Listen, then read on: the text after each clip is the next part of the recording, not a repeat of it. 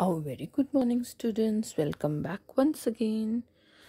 Today, we will continue with Unit 9, Chapter 19, Anandi's Rainbow. So, students, all of you, open your books to page number 103, Anandi's Rainbow. And today, we will see the story. We will read the story slowly and nicely. So it's the story time.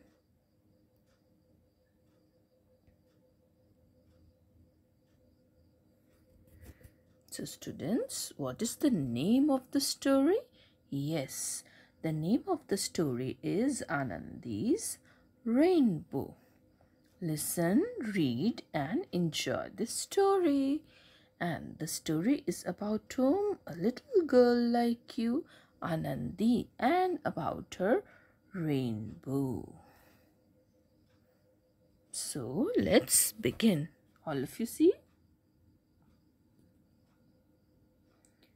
It was raining outside.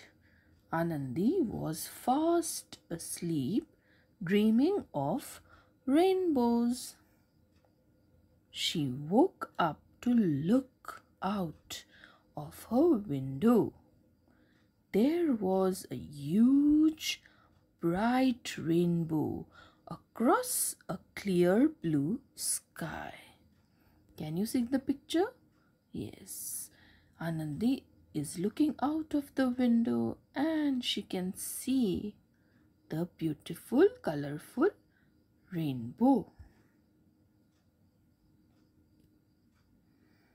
Anandi ran out to the garden with Millie, her favorite cat. Who is Millie? Yes, see the picture? Millie is the cat of the little girl Anandi. Anandi loved to draw and paint. Today, she wanted to paint the flowers of her garden with the colors of the rainbow. She colored one flower with a violet and another with the indigo of the rainbow. One with the blue and leaves with the green. One with the orange, one with the red. But she left the yellow so that the sun may look bright and gay. So with the help of the beautiful colorful rainbow, what she did? She started painting the flowers with different colors. One with blue, one with orange and one with red. And she painted the leaves with the green color.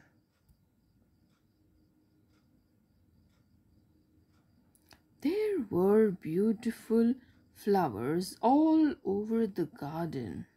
The sun was up there shining in its yellow glory, and the yellow color she left for the bright sun. After giving colors to the flowers and the sun, the rainbow was gone. So students, read the story once again and enjoy today's story, Anandi's Rainbow. Have a fruitful and blessed day. Thank you. Bye for today.